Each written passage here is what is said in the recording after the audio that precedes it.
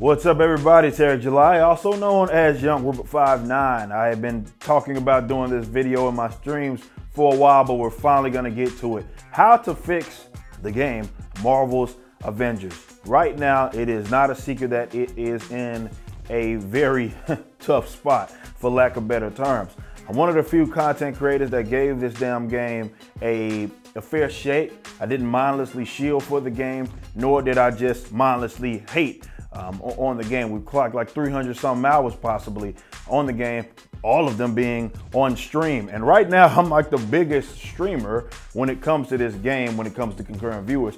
And that lets you know that the game is not in a good spot. But let's try to be productive. The game can be turned around. It is live service after all. And we've seen this be done with some of the other games like No Man's Sky and what have you. So this video is going to be centered around, and I'm going to be as clear and concise as can be, how to fix Marvel's Avengers.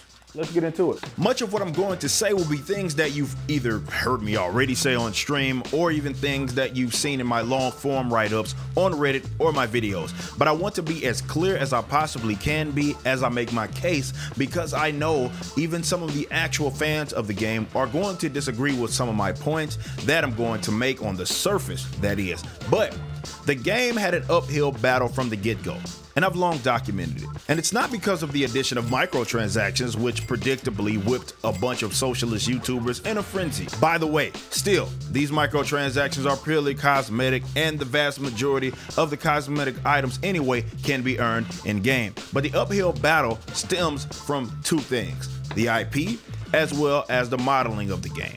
Due to the Marvel Cinematic Universe, the Avengers are about as mainstream as it can possibly get, and this game was always going to attract people that are especially unfamiliar with this game type. So they had their vision of what they wanted the game to be, what it was supposed to be to them, as many of them simply wanted to LARP as some of the characters that they've seen in the movies. This is why you had people complaining that the characters don't look like the Marvel Cinematic Universe characters or their counterparts, as if Marvel Comics started with the Marvel Cinematic Universe. But when you couple the IP with how the characters look, you see where the expectations were by default. They aren't cartoony, and they have almost a live action sort of feel to it. This doesn't look like games such as Marvel Omega Heroes or Marvel Ultimate Alliance, which meant that some people expected a long cinematic experience in which the game just took you through the journey and you played as your favorite Avengers. And because they only got that out of really the campaign, they knocked the game for their own expectations. So while some of this isn't even Crystal Dynamics' fault, they aren't without blame, and we're going to circle back to this point a little later. Before we talk about how to fix the actual issues of the game, let's talk about what kind of game this is at its foundation, despite the identity crisis. Let me first refer to the E3 2019 video where we got our first glimpse of the game. It was rather a showcase. After showing some of the game's cinematic story, this is what the head of studio, Scott Amos, and the community manager, Megan Marie, had to say about the game. You've just seen a high-level view of the cinematic and character-driven campaign of Marvel's Avengers. But launch is only the beginning of this adventure. Marvel's Avengers delivers a narrative over multiple years, with exciting new content released at a regular basis. Like the Avengers, you and your friends are stronger together. You'll assemble into teams of up to 4 players online, where you can master extraordinary abilities, where you can customize a growing roster of heroes, and defend the Earth from ever-escalating threats. Also, the Day One blog post states, from the beginning, our overall vision for Marvel's Avengers has always been one where players would assemble online to protect the Earth and battle the forces of AIM as a team. While the entire game can be played solo with companion AI, the game has been designed as a seamless online experience where players would transition from the single-player campaign to joining with friends in co-op missions as part of the Avengers initiative. Moving on, the main menu. On the main menu of the actual game, if you hover your cursor over the campaign button, it says single player, the narrative focused campaign experience. If you hover your cursor over the Avengers initiative, which is basically everything post-campaign, it says multiplayer. Post-campaign game state that allows for playing with others in multiplayer missions and activities. Gear and artifacts are collected throughout the missions and upon completion of them. You can of course also collect resources among other things to upgrade your gear, which all impacts different stats. The gameplay deals with a level of skill and mastery, not just in you upgrading the characters and mixing and matching what skills you want to perform when it comes to like your heroic abilities and whatnot, but also in the actual gameplay when you consider the combat system. Just pushing buttons isn't going to get the job done. So what is this game in its foundation? A looter, brawler, online RPG in which through the live service, they are going to add more and more content. It is not a linear experience, and the characters are only going to fight as good as you and how you build them. The campaign was basically an oversized tutorial. You get a feel of the 6 starter characters. This game's foundation is not a bad idea. It's what attracted me, for example, to it. If this was a linear traditional single player game, I would not have been as stoked. And honestly, this video wouldn't even exist. The fact that it is live service is why people are wanting to experience more content. They want more content because they expect it. If it was just a campaign, there would be nothing else to discuss but maybe a sequel or some DLC. The point is that you don't ever beat it. But the problem is that it has these elements and aspects of the game that actually work against its foundation. The game has severe concept design issues, and they really show itself at the end game. As I mentioned earlier, some people that are fans of the Marvel Cinematic Universe or the characters are going to be attracted to the game while being completely unfamiliar with the type of game this is. This is why you have people whining about their ranged Hulk build being one shot and not being able to jump the entirety of the map, or people asking for Cap to have a motorcycle for absolutely no reason at all aside from the fact that they've seen him drive one in other mediums. Considering what this game is, let's now address the problems. I'm going to fly through this as I want to go into greater detail of these problems when I explain how to fix them and give it more context. Obviously, the game has technical issues and bugs which have been patched, and it's still being patched. But let's focus more so on the other issues. Those issues include the messy design and lack of direction, lack of in-game content, these matchmaking issues, and other concept designs that work antithetical to each other. Let's first address the companion AI as well as the difficulty adjusting. I actually feared that this would be an issue, and I discussed this in my initial beta write-up. I hope that we see more creativity from other missions. This is where I hope the companion AI doesn't actually limit the potential when it comes to the level design. It would be cool to see missions that require all 4 players to play online, which I think we got that. We're gonna get that with some of the raids. If we hit a wall early, that's going to be no good. This also applies to the multiplayer aspect. Only live players. It's just the reality of the situation. I can say that for any RPG, any online RPG. I tried to give them the benefit of the doubt, see it play out a little more, even though this was an obvious worry of mine. But it clearly goes against the rest of the game's concept design. When it comes to the companion AI, it seems as if they wanted the Avengers experience to be there all the time. They wanted you to be fighting in groups on the battlefield because that's how they envision the Avengers, and they wanted it to always be present. This was a rather silly idea because, first and foremost, the Avengers don't always fight together at the same time anyway, but perhaps the bigger issue is how it gets in the way of the foundation of the game. The companion AI bogs the game down at the moment. So as long as they have to be present, they have to be present for most of the missions themselves will never have much depth. And no, allowing the people that dare to call themselves solo players on a multiplayer initiative to switch between the 4 characters after lunch does not fix the problem, as that would create loot issues, nor does allowing people to simply remove them actually resolve it.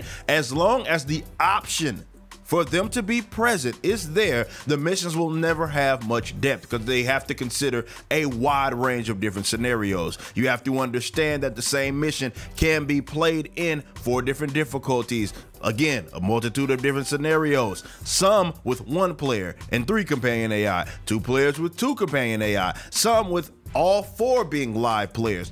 That is a wide variation, and nearly all the missions can be played like this, so of course they'll never have much depth to them. And that's why I say that the companion AI actually bogs the game down at the moment. This also allowed them to be lazy as they lured you in with this idea that the companion AI is your leveled up version of the character, which they are, but only really in gear and moveset. Their level scales with the enemies and they're still dumb.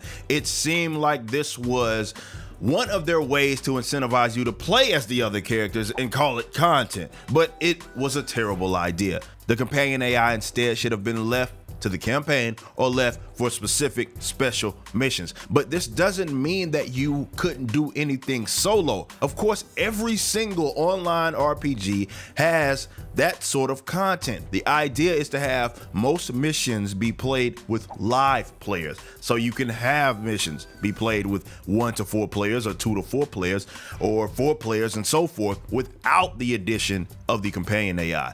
Each player is accounted for and should be user controlled. This allows the developers to narrow their focus when fleshing out the mission types because they know that each person is accounted for with an actual human being. So they can all, really get far more creative. Instead of these mere hives of repeated ideas, they can have the players, let's say, split up during certain portions of the missions, which were ideas that I brought up in the initial beta review. Not always is being an Avenger about some big fight on a battlefield altogether. Which brings me to my next point, which actually ties into these same ideas, and that's the difficulty adjusting. This is one of the things that really created problems towards the end game. Currently, there are 4 different challenge levels, but they aren't just for select missions or the campaign. They are for every single mission. So there are currently people playing on 4 different levels, which warrant different experiences for the same missions. This is something that even some of the community don't seem to really understand, as they ask for buffs and nerfs to characters and enemies. But the main reason it has created issues is because of the loot. I, for example, exclusively play on Brutal, which is the highest challenge. I personally feel that this should actually be the base gameplay, but especially when you have 4 people, it makes for an awesome experience, which is totally different from playing on easy with companion AI. But you have people playing on these different challenges, and all of them are griping about the loot because, well, it's a mess. I've clocked 200 or 300 hours on this game, all on Brutal, and there are folks playing on challenge 1 and 2 that have more exotic gear than myself. Then, on the other hand, there are people playing on challenge 1 expecting to get things like exotic gear upon completion of certain missions. This is how the design works against the other aspects of the game, and it is currently suffering because it attempted to be way too accessible. The changing of difficulty should have been left to the campaign or just select missions like dailies or weeklies. This is why going forward, the missions should just be the missions. You can gate the levels if you need to prevent like carrying, but there's no need for at least a sliding scale of levels that change depending on what your level is. That almost makes it nonsensical to even collect gear for that very reason. But whatever the level is of the enemies, that's what they should be. This would clean up the loot system, as the expectation will be coming from really just one level of perspective instead of, let's say, 4. Now, I do know this is more of an open world game, but let's look to DC Universe Online. For an example, we'll be referring to this game a couple of more times in a bit, but when you're in an area, the levels of the enemies is just that. I'm level 75 right now, and the enemies are level 24 and the video that you're watching. I could fight them by myself, as I am right now, or I could bring some buddies along to help me out. This is a decent model that Avengers could and should adopt moving forward. It is not a crime to have some things unable to be completed or accessed by those who either aren't skilled enough or didn't put enough time or thought into the characters that they are building. This is where maybe the IP gets in the way, because Marvel has moved towards this direction of trying to make everything accessed by the widest demographic. But when it comes to a video game, especially one that is an online RPG, it makes for very bad design. So the companion AI and the difficulty being able to be adjusted is currently hurting the game in a multitude of different ways. And this brings me to my next point, and the main point in how to fix this game, and that's committing simply to the fact that this is an online looter brawler RPG. This is what makes the game unique, and certainly what's going to carry it, considering that it is live service after all. It's suffering because it's trying to please too many types of gamers, and it is the master of none. I'm optimistic because the gameplay, after all, is the best part of the game. But this appeal to a wide range of gamers, including normies, it didn't even work. Again, I'm the most watched streamer when playing this game, and that's not good, but it did a great job in having such differentiation in the character's abilities, while also adding a level of thought behind the character building when it comes to the gear, and of course the actual gameplay requires you to have skill. Each character feels like it could be how they played in their own game, and all of the game is live response. There's weight to the moves, unlike most other RPGs, especially ones that are online. But they're currently keeping one foot in and one foot out, and again, they're the master of none right now because of this. Idiotically, right now the best gear in the game, the exotic gear, is being held behind two single player modes, a 14-floor hive and a heroic gauntlet. The gauntlet was the first post-launch mission that we got, and it is 8 different hives. This was stupid, as what they attempted to do is encourage you to really have leveled up the other players, because you only get 1 death per character and then they are out. Now, I've completed more than one of these heroic gauntlets with using just Hulk. I even have video expressing how I did it, but the concept is still silly. It's a mode that shouldn't even be in the game, and it being the first released thing post-launch is stupid. This is something that should have been released maybe years from now, but right now it goes against the concept of using a main and lazily considers leveling up the other characters as content. Even on the official Play Avengers Twitter, they use the term main. So why in the world are you trying to funnel people to using other characters? Maining should be embraced, but people don't seem to realize that having these modes, as well as the very companion AI and the difficulty adjusting, also hurts the matchmaking. It's not just technical problems. If you watch my streams, you know I've played with full teams all the time. I've had community days as well, and we've had little to no issues. But right now, people are being encouraged to play solo due to these silly concepts, such as hiding the best gear in the game behind solo modes, which hurts the player base on multiplayer missions, as we are seeing right now. This is what I'm trying to get others to realize.